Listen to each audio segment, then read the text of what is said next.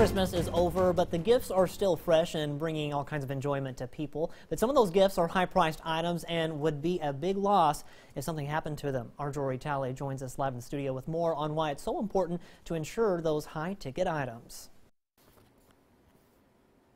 Jewelry, electronics, you name it. Those are the hot items many people receive during the holidays.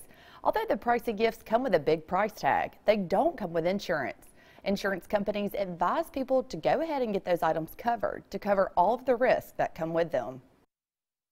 Christmas is a busy time of year for shoppers and businesses, especially jewelry stores. Many couples get engaged, and jewelry is a popular item on Christmas lists. J. Parkerson Jewelers owner Jamie Parkerson highly recommends getting those new shiny items insured. If you've got something that's got a value of, say, $250 or more, I'd get some insurance on it. Parkerson has been in the jewelry business for 3 decades and has witnessed what happens when people don't get their diamonds insured. I had some lady call me up one time years ago and was like, yeah, I had this ring, and you know, she's given me a description of it and everything, but didn't have any documentation whatsoever, no receipt, appraisal, or anything. To make sure you don't go through this, Parkerson says this is the first step in getting your new bling covered. If anybody purchased something from me, I'm going to give them a free appraisal on it.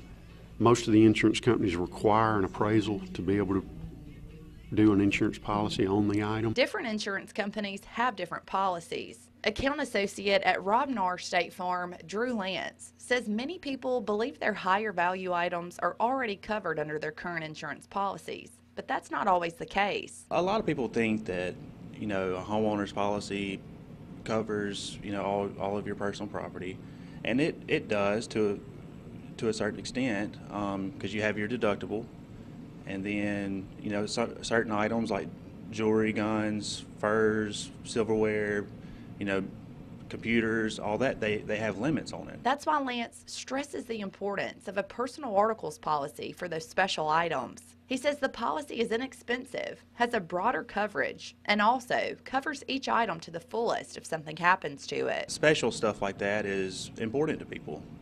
I mean, you know, it has more value than other stuff, and you do want to have, if you lose it or break it, or you know, it's stolen, something like that, you want it replaced, and so that's why it's important to do a policy like this. Lance also advises checking your homeowner's policy documents to see exactly what it covers. He also says you can set up a State Farm personal articles policy with no deductible.